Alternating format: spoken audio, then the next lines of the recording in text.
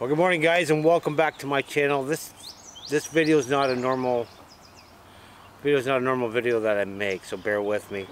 I hate to have to cut the camera off quick. You'll understand why in a bit.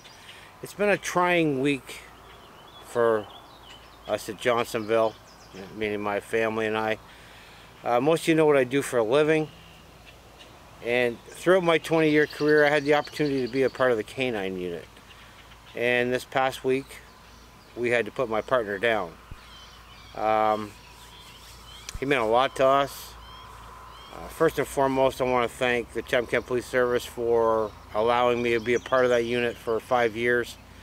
I first met Bounty in 2007 when I got him. He was a year old, fresh off the plane from Czechoslovakia, and our training started from there.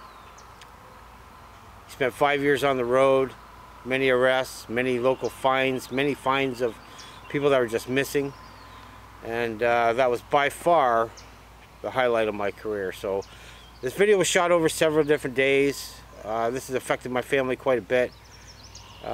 Nate, Erica, Ella, and Austin, everybody was real close to him, especially my wife Jennifer, and we've put a little something together for him. His favorite part of training was the apprehension under gunfire, so Nate thought it was kind of fitting, so did I, to unload a bunch of ammo down at the farm. Now, I regret not being into the video production like I am now back then, because I think we could have made some awesome videos, but we did have a lot of pictures and a little bit of video that I've got from somewhere else, and I've included that in this video. So this is a tribute to him.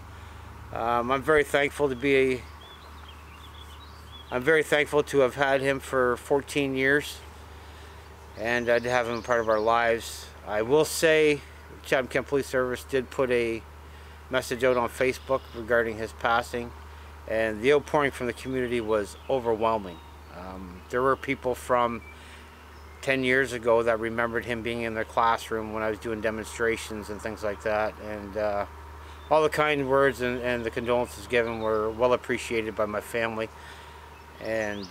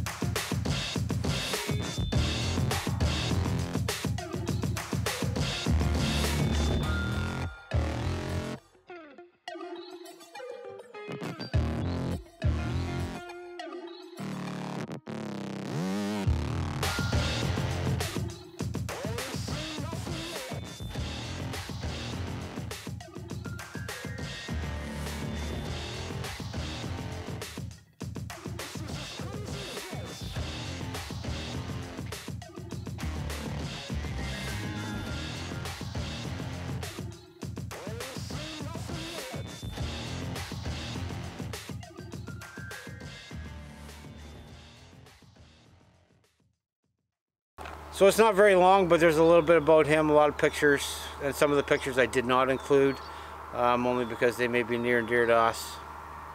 I hope you understand. He's no longer ill. He did have hip dysplasia, which then spread to his front shoulders, and he was 14 years old. It come to a point where he could just not walk anymore, so it was time to let him go. Keeping him any longer would have been selfish on our part, and we know that. Also want to thank the great people at Kemp Vet Clinic, Ingrid and her staff.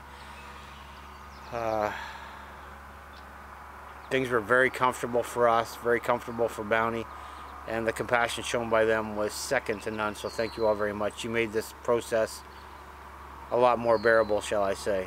But that's it. That's all I got to say about it. We miss him, and he's in a much better place. Thanks for being a part of our lives, buddy. We love you.